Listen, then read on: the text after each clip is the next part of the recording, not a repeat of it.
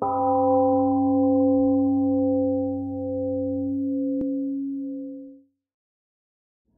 morning. My name is Nate, and I miss seeing all of you in person. Isn't it interesting that 2020 was supposed to be the year of clear vision, and yet something as momentous as COVID was not seen coming?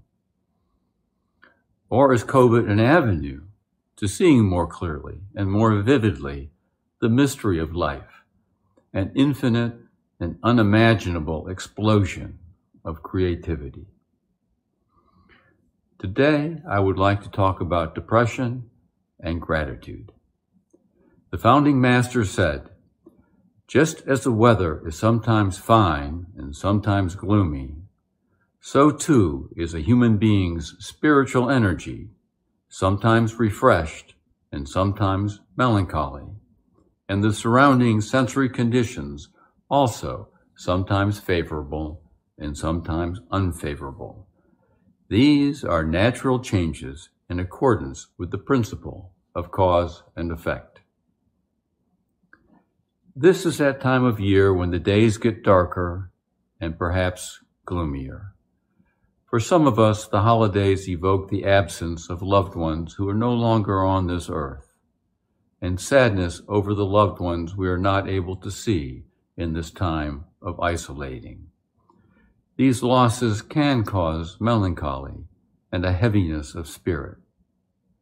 How are we to cope with this heaviness? Some time ago, Reverend Woongong suggested I give a talk about depression and gratitude. Perhaps because I've experienced depression myself, perhaps because I treated it as a psychiatrist, or perhaps because she's noticed some shift in me over the 8 years I have been practicing here. I have heard this depression described as a loss not mourned. Is depression perhaps a defense against feeling the sadness that dwells inside such losses as those we are experiencing now? A muffling of the sorrow. But is it possible to actually feel grateful for depression? Why would I even want to be grateful for it? Don't I just want to get rid of it? Isn't that the most reasonable goal, to get rid of it? Could it be that moodiness or depression is my deeper self trying to show me something, trying to get my attention? After so many years and decades of not paying attention, is it now time to listen to what these moods may be trying to tell me? I certainly did not come to the temple with the idea that it might be a salve for depression. Quite the contrary. One of the biggest disagreements I ever had with Woongong was her suggestion that spiritual practice could bring resolution to those struggling with depression. At the time, I thought that was misguided, perhaps even self-indulgent. The ministers in the rural community where I practice psychiatry did not claim to make the blind to see, the lame to walk, or the deaf to hear, but they were pretty sure they could heal depression, and that resorting to seeing a psychiatrist was a failure of faith. Now, however, I can accept that Woongong may have had it right, since my perspective on my own moodiness has been radically altered, and for this I will be forever grateful. So how did this change come about? First, I will say it came about gradually and not without resistance. I was pretty set on being right, that I was an indelibly moody person. It was just the way I was wired, my neurobiology, my heredity, my cross to bear.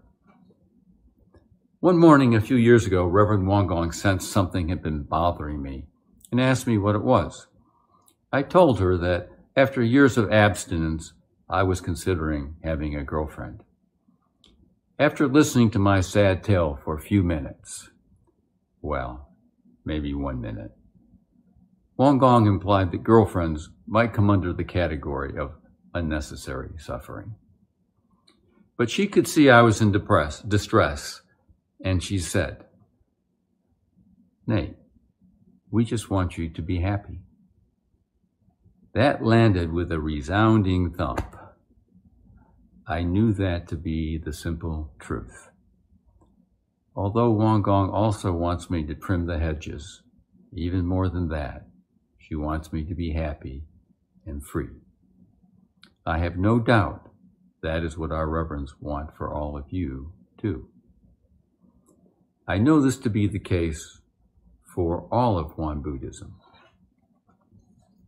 Won Buddhism has its scriptures and its standards, its precepts and practices, but its greatest hope and prayer is for all beings everywhere to be happy and free. So if depression is seen as the veiling of happiness, why would it not be their prayer for all beings struggling with depression or moodiness or any form of unhappiness to find their way home? What do I mean when I say home? Have you noticed the word we use for the absence of happiness is unhappiness, but we don't say the reverse, defining happiness as unsadness or undepression? I think there is a clue here that happiness is my original state, my true nature, and that unhappiness is a movement away from my original state, a warning light that I'm coming out of alignment with my true nature. It is now my experience that happiness is not a mood that comes and goes, something that alternates with sadness or anger or depression. It is what is always there in the background, its presence revealed when a mood or coloration of myself subsides, revealing my innate, ever-present happiness. That is what I'm calling home.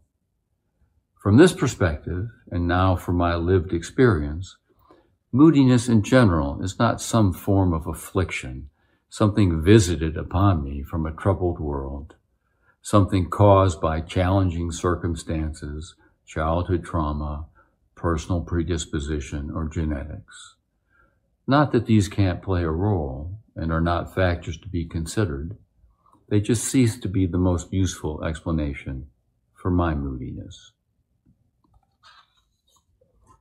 The scriptures say, through awareness of grace and requital of grace, we put gratitude into practice. Even if there is a situation in which we might become resentful, we respond gratefully by recognizing first and foremost that from which all grace derives and giving thanks for any situation. Grace and gratitude. For me, moodiness is no longer a fall from grace. It is grace itself. No longer a signal to look outward into the world for causes and solutions, though that is still my first reflexive response. But instead, the moodiness is a call to look inward, or perhaps more accurately, to stop looking altogether.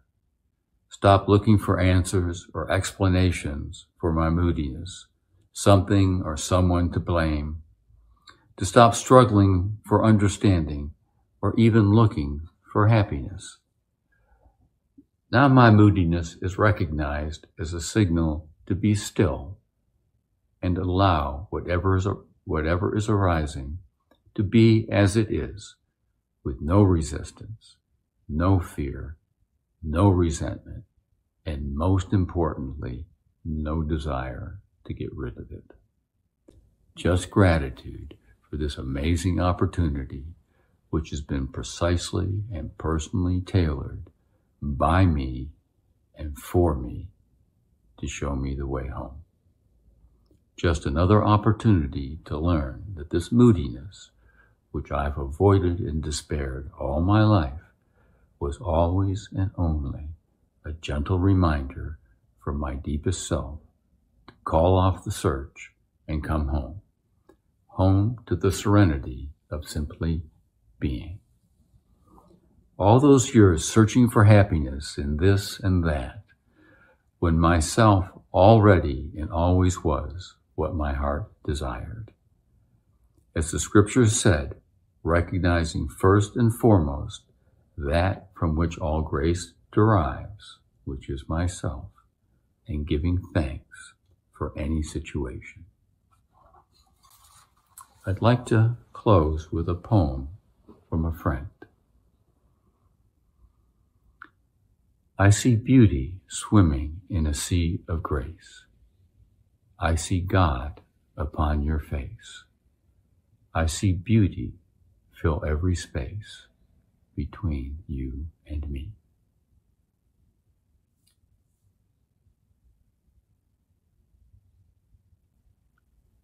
Thank you for this opportunity to speak to you.